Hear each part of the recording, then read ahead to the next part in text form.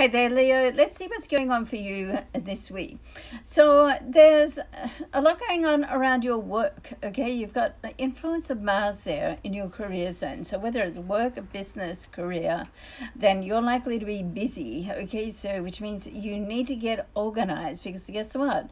When Mars is involved, it can just have you spinning your wheels, just going around in circles, okay? So you want to make sure that you use this fabulous energy, because it's great energy just to push forward, to get going, push through any sort of hesitancy or limitations or restrictions that you feel you have, and just make it happen, okay? But the key is, once again, make sure that you're organized. Every Sunday night or over the weekend, do your list. What is it that you want to achieve this month, next week? This week particularly. Write down your top priorities and follow it.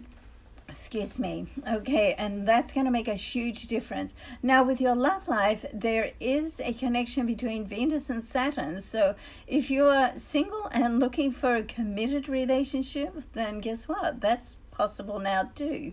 But you want to get it out and about, particularly as Venus is in your social area.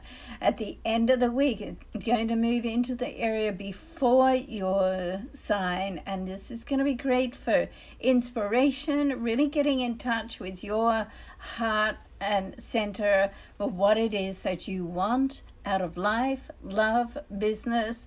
And so that's the first step, to gain clarity, okay? So this is a great work to get things done, particularly as there's a new moon, a full moon as well. Okay, I hope you have a great week. Thanks for watching. See you next week.